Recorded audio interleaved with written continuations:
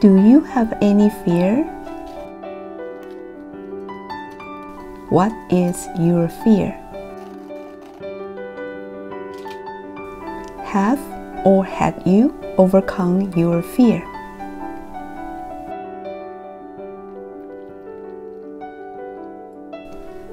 In my country, Taiwan, all high school students have to take the same national exam called University Entrance Exam in order to determine which college, university, and major that you will study in. This exam is critical because once you fail, you have to wait for next year.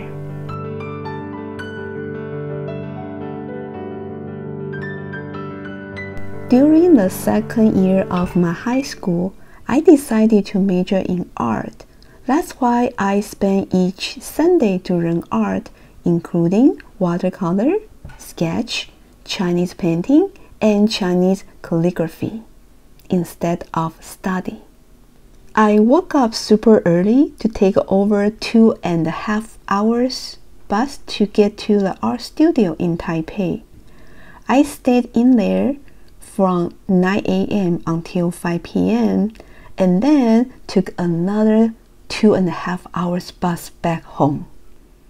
My academic grades had gone down and was tired on Mondays, so my teachers had tried to change my mind about majoring in art.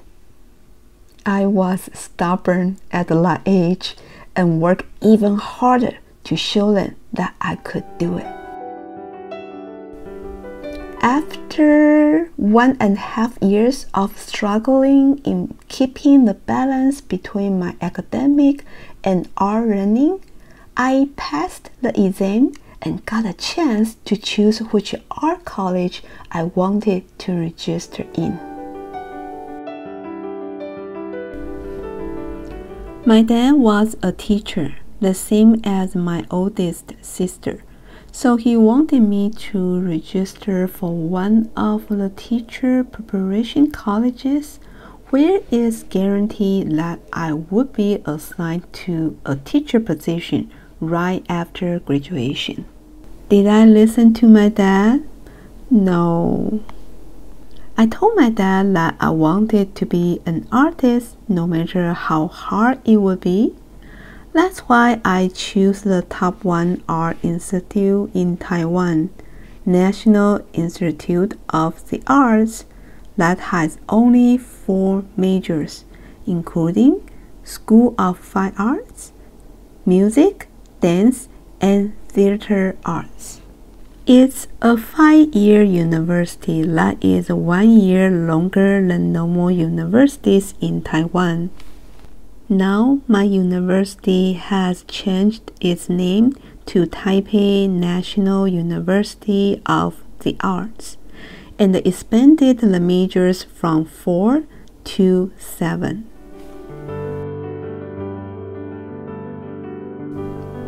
We finished all classes during the first 4 years and focused on our graduation show in the last year. The process of getting my graduation exhibition done was not easy. I did encounter some art blocks and doubted myself if I made the right choice. However, with some amazing professors and the classmates' support, I made it. Did I become an artist after college? No, I worked as a design assistant in a company where the owner was very nice to train me how to use the basic design programs such as Adobe Photoshop and Illustrator. He promoted me as a designer 1 year later. From there, I have worked as from an interior designer, a graphic designer, to a textile designer. Did I ever try to be an artist? Nope. I did not even pursue it because of the assumptions and my fear.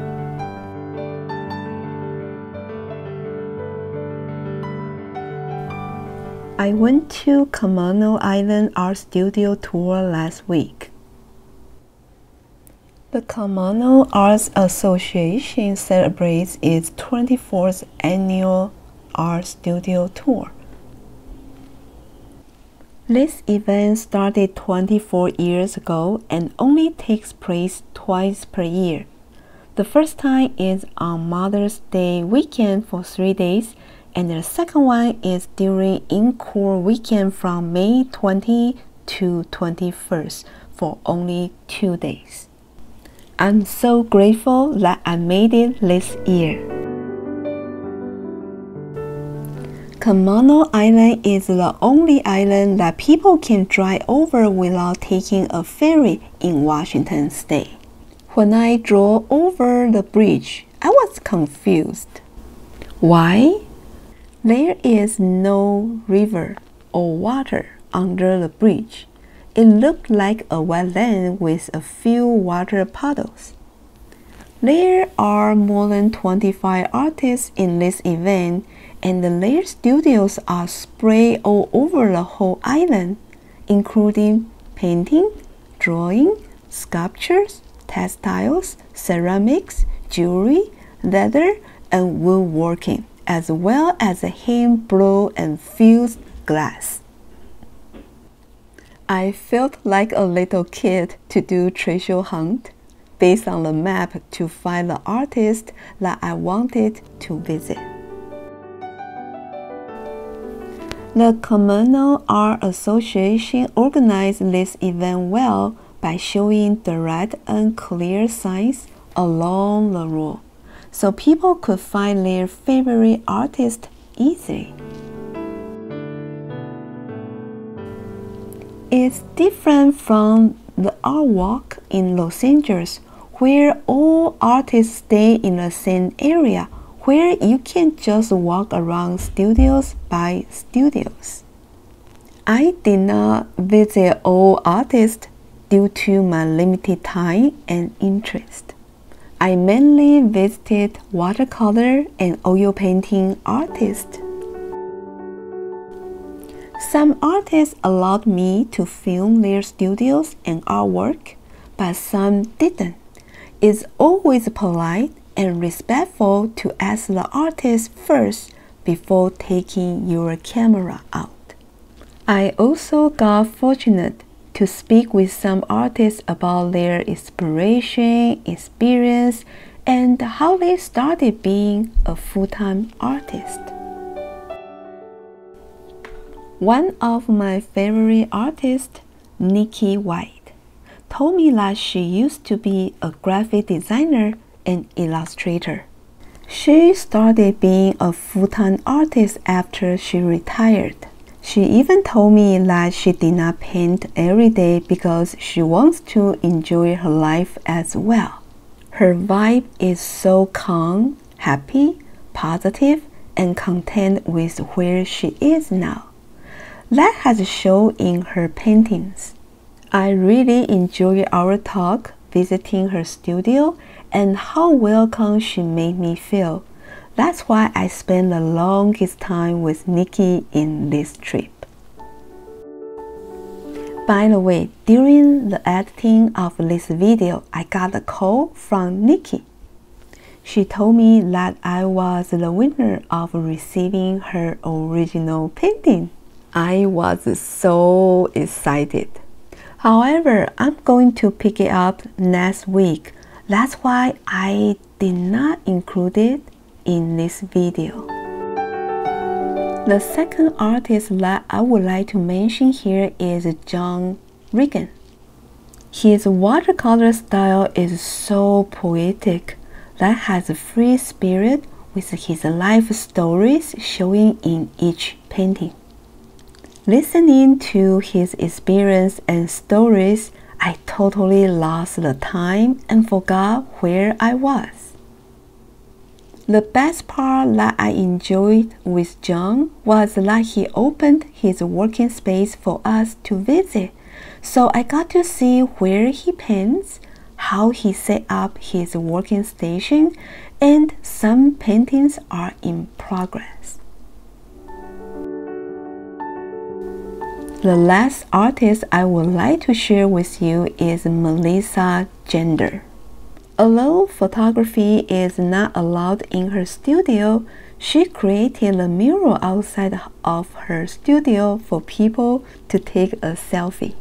When I asked Melissa how long she has been a full-time artist and how she started, her answers gave me a chill and some tears came to my eyes. She told me that she has been painting for 22 years and decided to be a full-time artist around 10 years ago. She shared with me that she had no fear when she decided to go for her long-time dream. She reminded herself that she could always find a job if it did not work out. She never looked back and just kept going. That's why she is here now. These words seem familiar, but for me, especially at this moment of my life, I felt a vibration when those words went into my ear and heart. After leaving her studio, my heart pumped faster and my mind was refreshed. I always admire artists who take a leap and achieve their dream. Then I ask myself, why do I fearful? Before adopting my cat Boba, I was afraid of cats actually. Why? I got scared by my friend's cat who tried to attack me when I just walked by the sofa. Also, some miseries of cats that I heard. However, after meeting my nephew's cats, who are so sweet, shy, affectionate, and adorable, I adjusted my impression of cats. It didn't mean that I had no fear of cats at that time. I was still very careful and cautious around them. When I adopted Boba, my fear of cats was gone. Boba came straight to me when I met her in the shelter. She meowed at me and leaned on me right after I put my hand near the window of her cage. Although her right eyeball was removed due to infection, she was so sweet and wanted me to pet her so much. After talking to the staff of the shelter, they felt that Boba and I were the perfect match. Honestly, they are so right. Boba is such a sweetheart who is funny, playful, smart, and just adorable.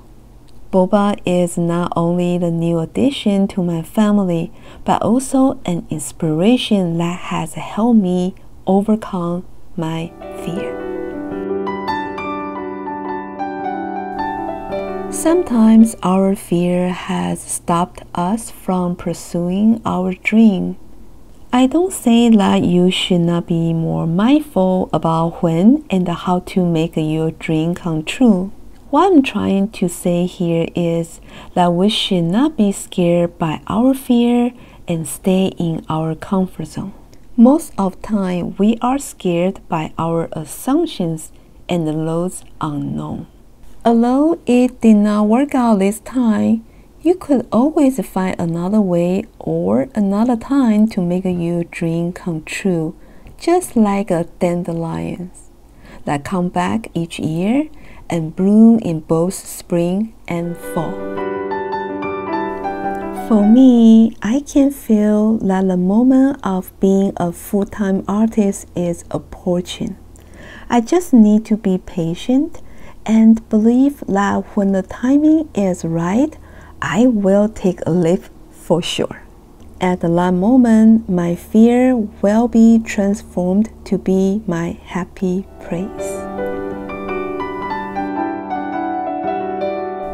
I hope that we can all overcome our fear and find our happy praise.